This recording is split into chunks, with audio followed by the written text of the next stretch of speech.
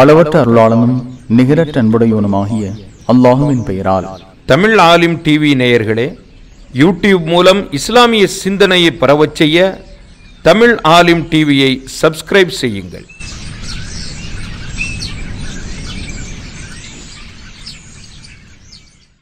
Abu Zayed அல்-குத்ரி ரலியல்லாஹு அன்ஹு அவர்கள் அறிவிக்கின்றார்கள், முஆவியா ரலியல்லாஹு அன்ஹு அவர்கள் பள்ளிவாசலில் இருந்த ஒரு சபைக்கு வந்தார்கள். நீங்கள் உட்கார்ந்திருக்கும் காரணம் என்ன என்று கேட்டார்கள்.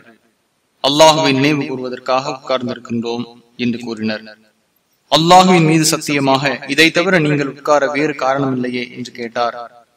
இதற்காகவே தவிர வேறு எதற்கும் உட்காரவில்லை என்று அவர்கள் கூறினர்.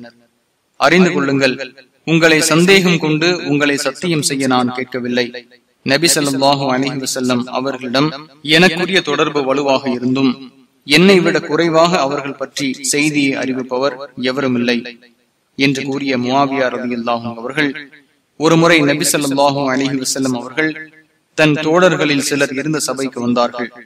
நீங்கள் உட்கார்ந்திருக்கும் காரணம் என்ன என்று கேட்டார்கள். அல்லாஹுவை நினைவு கூறுபவர்களாக உட்கார்ந்திருக்கின்றோம். இஸ்லாத்தை எங்களுக்கு வழிகாட்டியாக தந்து எங்களுக்கு அருள் புரிந்த அல்லாஹுவை புகழவும் செய்கிறோம் என்று கூறினர். அல்லாஹுவின் மீது சத்தியமாக இதை தவிர வேறு எதற்கும் நீங்கள் உட்காரவில்லையே என்று நபி ஸல்லல்லாஹு அலைஹி வஸல்லம் அவர்கள் கேட்டார்கள். அல்லாஹுவின் மீது சத்தியமாக இதை தவிர வேறு எதற்கும் உட்காரவில்லை என்று கூறினர். அறிந்து கொள்ளுங்கள், அல்லாஹுவின் மீது ஆணையாக உங்களை சந்தேகம் கொண்டு நான் கேட்கவில்லை.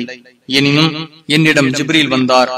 உங்களை பற்றி வானவர்களிடம் அல்லாஹ் புகழுகிறான் என என்னிடம் கூறினார் என்று நபி ஸல்லல்லாஹு அலைஹி வஸல்லம் அவர்கள் கூறினார்கள் என முஆவியா ரலியல்லாஹு அன்ஹு அவர்கள் கூறினார்கள். முஸ்லிம் 2701.